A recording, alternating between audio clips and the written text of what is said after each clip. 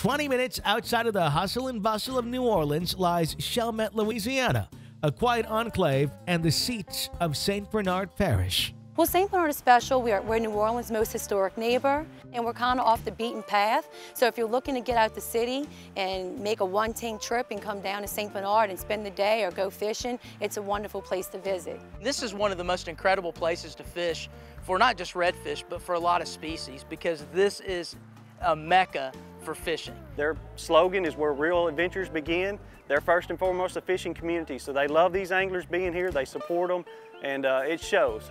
This is just wonderful for our community, the restaurants, the revenue, it's just amazing.